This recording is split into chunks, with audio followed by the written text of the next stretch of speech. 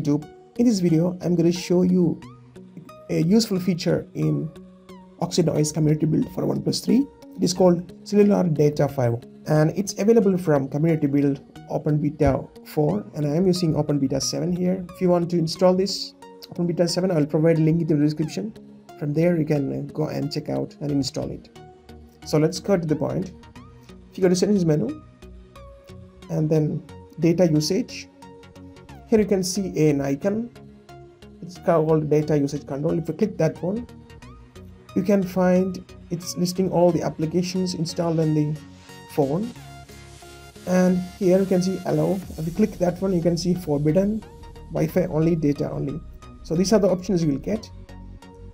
By choosing whichever option, you can allow this application to access internet via Wi-Fi only or data, or you can, if you want to completely turn off the internet option for the application, you can forbidden that.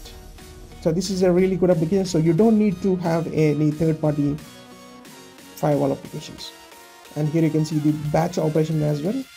You can do that as well. This is a really useful feature. You should check that out. That's it, guys. Thanks for watching. Please subscribe for more.